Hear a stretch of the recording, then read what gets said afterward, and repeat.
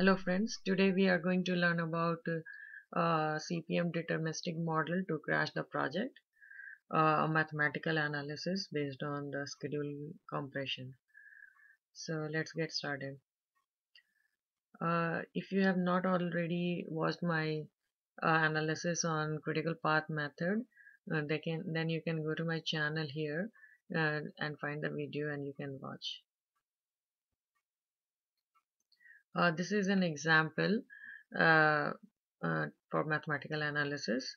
XYZ company is bringing a new product online to be manufactured in their current facility in existing space.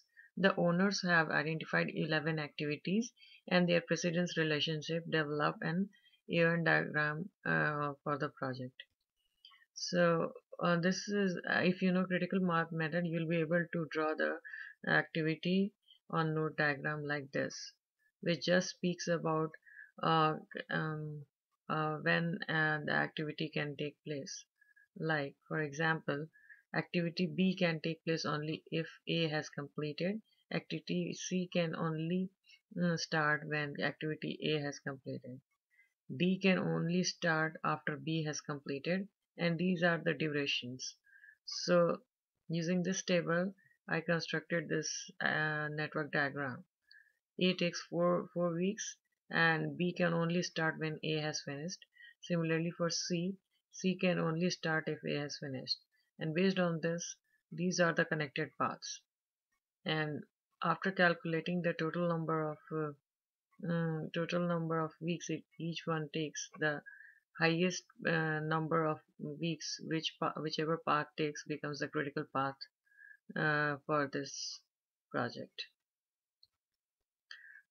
This is when optimistic time, most likely time, and pessimistic time is given.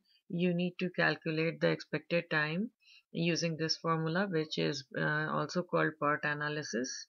So in PERT analysis, you have to use this formula to calculate the expected time for each of the activity. The formula is optimistic plus 4 times most likely plus pessimistic, the whole thing divided by 6. This will give you the expected time for each of the activity. And this is the network diagram with expected activity times. Uh, Yeah, just put the expected number of weeks as the duration in the activity node, and then I can write the connected path and calculate add those number of weeks on each of the connected path. The highest number gives you the critical path. So estimated path duration through the network, expected duration. This becomes the critical path 44.83, the second one. This is using PERT estimate. So now estimating the probability of completion date. Using probabilistic time estimate offers the advantage of predicting the probability of a project completion dates. We have already calculated the expected time for each activity by making 3 time estimates. We now need to calculate the variance of each activity. The variance of beta distribution is standard deviation is calculated using this formula, pessimistic minus optimistic time divided by 6. And variance is calculated using this standard deviation whole squared. And using the above formula, I calculated the variance, and for each of the activity these are the variance. And then calculating the path variance in weeks. So using this table you can add the variance for each of the path on each of the activity and you'll get these. So the highest variance comes in the critical path. This second one is our critical path as calculated before. So the highest variance in the number of weeks is 4.96. Calculating the probability of completing the project in less than a specified time. So whenever we need to do a project in less time, which is also known as crashing, but before doing that we should calculate the probability to find out whether it will be successful. What's the probability of the project being successful in that particular time. So this is the method to calculate the probability. When you know the expected completion time, its variance, you can calculate the probability of completing the project in X weeks with the following formula. Z is the Z score, which is calculated at a specified time, specified time minus Z score is calculated as specified time minus path expected time divided by path standard time, which is also denoted by this formula. So after you have the Z score from the above formula, you can calculate the probability by using the z-score table, a calculator, or using Excel sheet. You can use the formula norm list and of z. So you will be able to find the probability for each of the path. So for each path you use this formula to calculate the z value, and using z value you can calculate the probability. So we know that for the critical path, the probability of the project to complete is only 0.922, but for other non-critical path, it's like 1. So whenever we want to reduce the timeline, the highest um, risk goes for the critical path.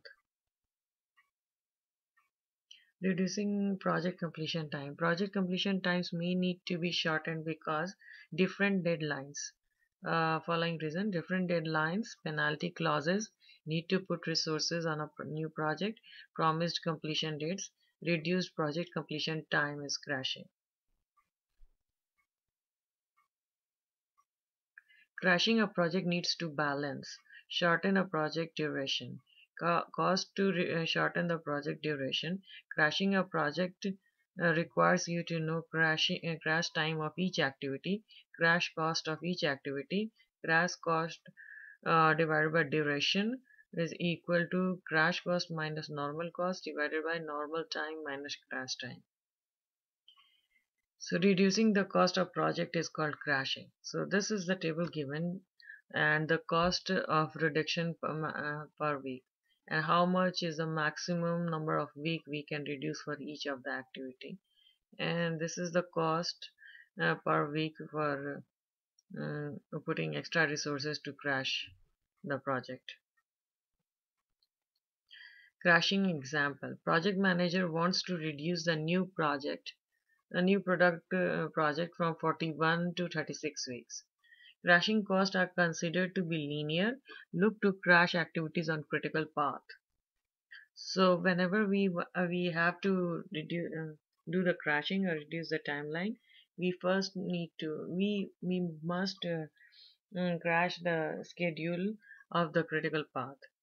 So crash the least expensive activities on the critical path. So since we need to reduce the number of weeks by 5, we'll list down which all activity are on the critical path, and find out which one of those activities have the least per week critical path. So I have identified the 3 of them which have the least cost. So crash activity I from 3 weeks to 2 weeks, and the cost is $1,000. Crash activity J from 4 weeks to 2 weeks, and it costs for 2,400. Crash activity D from 6 weeks to 4 weeks, and the cost comes to 4,000. So total recommended crash cost is $7,400. So the next question to ask is, will crashing 5 weeks return more in benefit than in cost? So we must do cost benefit analysis based on these before moving forward with the crashing. This is the crash network diagram with the critical path. There are 2 critical paths now. Whenever we do crashing, the number of critical path increases and the project suffers from more risk. So we should think more whenever we are doing crashing. The second method is critical chain approach. The critical chain approach focuses on a project due dates rather than on individual activities and the following realities. Project time estimates are uncertain, so we add safety time. Multi-level of organization may add additional time to be safe. Individual activity buffers may be wasted on lower priority activities. A better approach is to place the project safety buffer at the end. So in critical path, this is the original critical path, and in critical chain method, we just put the project buffer. Whenever it is needed, we can use it. Adding feeder buffer to critical chains. The theory of constraint, the basis of the critical chain, focuses on keeping the bottlenecks busy. Time buffers can be put between bottlenecks in the critical path. These feeder buffers protect the critical path from delays in non-critical paths. Activity B1 buffer goes here. This is just an example of feeder buffer. This is the feeder buffer and this is the project buffer at the end. This is also a feeder buffer.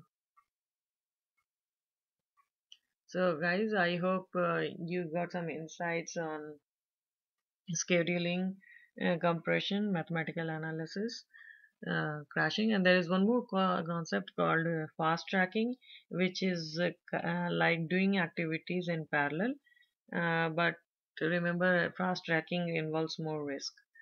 So thank you very much for watching.